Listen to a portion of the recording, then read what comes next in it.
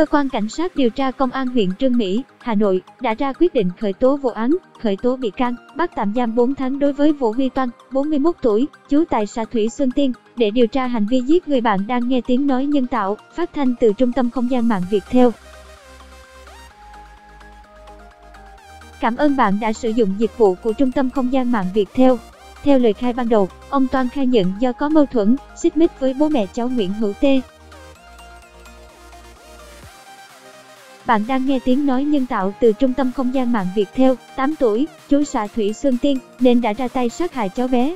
Ông Toản là bác họ cháu T.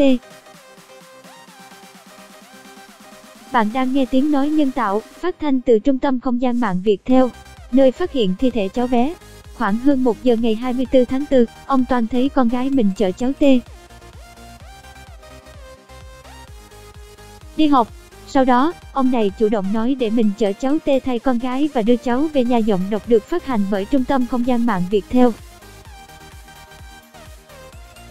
Lúc này, ông Toản dùng sẻng đánh 4 đến 5 nhát vào đầu khiến nạn nhân tử vong tại chỗ. Bạn đang nghe tiếng nói nhân tạo, phát thanh từ Trung tâm Không gian mạng Việt Theo.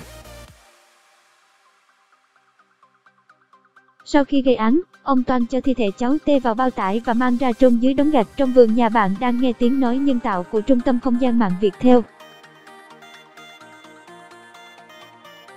Tối cùng ngày, gia đình không thấy cháu T về đã hoảng hốt đi tìm và trình báo chính quyền địa phương. Cảm ơn bạn đã sử dụng giọng đọc nhân tạo của Việt Theo.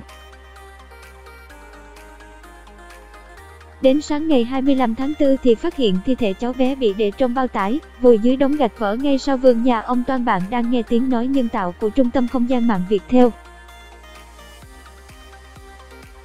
Hiện nguyên nhân vụ việc đang tiếp tục được làm rõ. Bản quyền thuộc về Tập đoàn Công nghiệp Viễn thông Quân đội Việt Theo.